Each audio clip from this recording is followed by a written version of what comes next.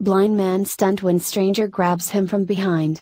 Seconds later realizes he just saved his life. The evolution of assistive technology has been immense and amazing, enabling those with disabilities to live and flourish independently. Many living aids and assistive products used to be expensive, costing thousands of dollars. They were only obtainable by few. But now more than ever, these products have become more affordable, allowing more individuals with disabilities to take advantage of them.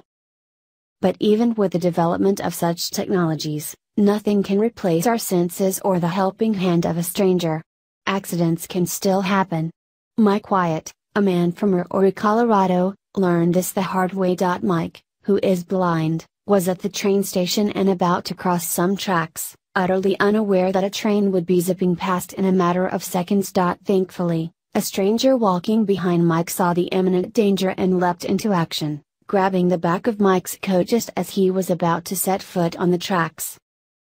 Mere moments later, a commuter train whizzed by. Mike was surprised and shaken as he thanked his rescuer for saving his life. The other pedestrians resumed their day as if nothing had happened, but Mike will always remember the kindness of the Good Samaritan who saved his life. While Mike doesn't know the name of his rescuer, he has returned to the train station with a sign and intends on coming back again to hopefully be reunited with the man who provided him with a new lease on life.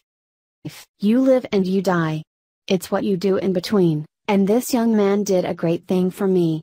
That's what I want to say to him. Thank you, Mike said. It feels like someone is watching over me. That's good. That's really good.